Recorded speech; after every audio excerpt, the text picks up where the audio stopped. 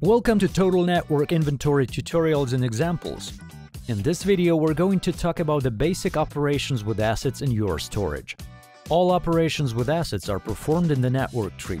Let's explore it now.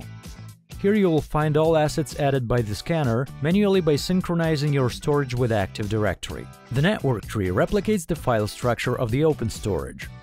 In this area, you can perform various actions with assets, such as quick viewing, sending for rescan, moving or deleting.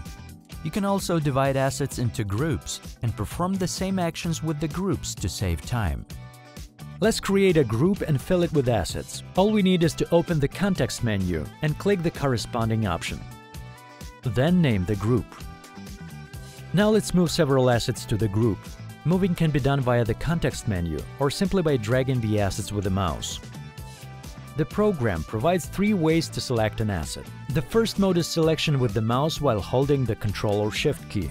This mode allows performing various operations with assets, but it affects only the network tree. This type of selection doesn't have any impact on the output of data into the main working area or on the content of reports.